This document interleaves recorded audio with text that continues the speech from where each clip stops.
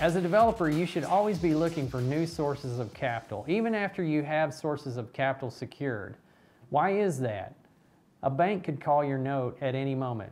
If you have a loan with a bank right now, I encourage you to go look at your loan documents. You're going to find a provision in there that basically says they can call your loan for any reason at any time whatsoever.